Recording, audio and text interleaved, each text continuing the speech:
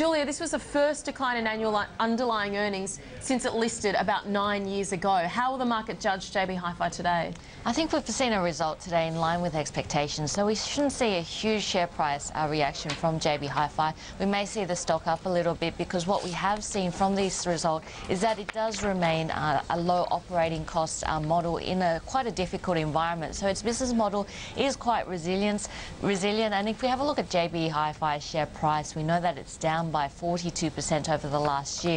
If we have a look at expectations, we were expecting to see $104 million.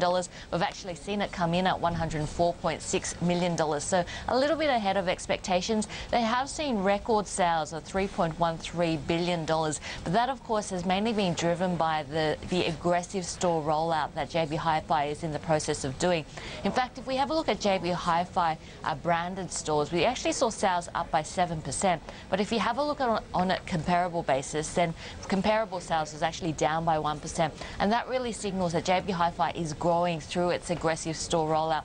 We know it's been a difficult time and the margins reflect that. We've seen a lot of its competitors closing stock and getting rid of inventory, and that's reflected in the margins, which have been squeezed. But in a very difficult retail environment, we are seeing a very low operating cost model, which is quite resilient. We have seen margins coming under pressure because of its competitors closing down stores, but altogether the result pretty much in line with expectations, and that aggressive store rollout is going to continue for a couple of years and really underpin the growth in this business. Property Trust, Julia, the stock is up already about 2.6%. What's caught your eye?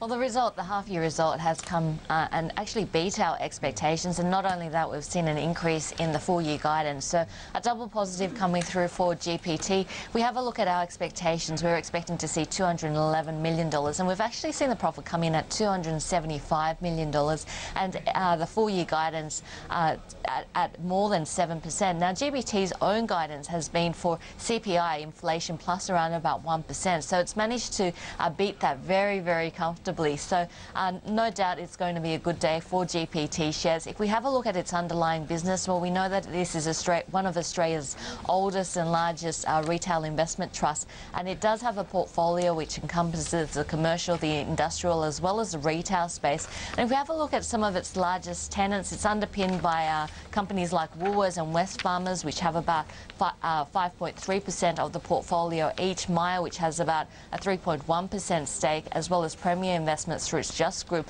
about 2.5%. So it is stable earnings in terms of this business, and the fact we've seen an increase in its full-year forecast is a positive for this particular stock. So this stock should do well too. Yeah, this is the thing. In this reporting season, Julia, it's had financial assistance from the NSW government for Waratah trains. Take that away. Would this look so rosy? And this is actually my favourite earnings result to come out this morning, and that's because we have seen a pretty bad time for Downer EDI, and we know that the Reliance Rail contracts have been a problem for this business, but it does look like those days are behind it. What we have seen is a massive turnover in terms of management, and the market has been looking for this management to prove itself. The first half numbers, we saw Downer EDI come out and exceed expectations. We've seen it again in terms of the full-year results, so I think a bit more confidence returning to Downer EDI shares today.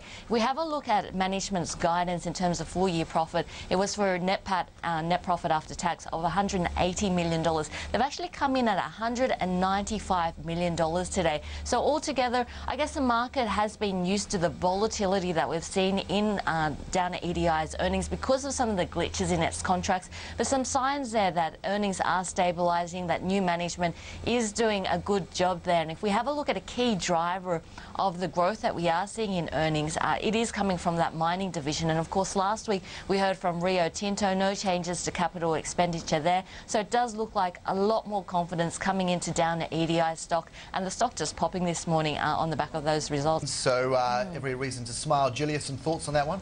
I mean, this is the dividend story here. Very impressive dividend result here. The result coming above expectations, but it's really the dividend that shines out of the announcement today. Their interim dividend was 12 cents. There was expectations that their full-year dividend would be 12 cents. We've actually seen the full-year dividend coming in at a massive 23 cents. So I think shareholders will be quite happy with that. There have been calls for the mining companies to increase their dividend and return some of that profit back to shareholders, and it does look like Newcrest has managed to do that today. So I think shareholders will be happy with that dividend and the result coming in above expectations.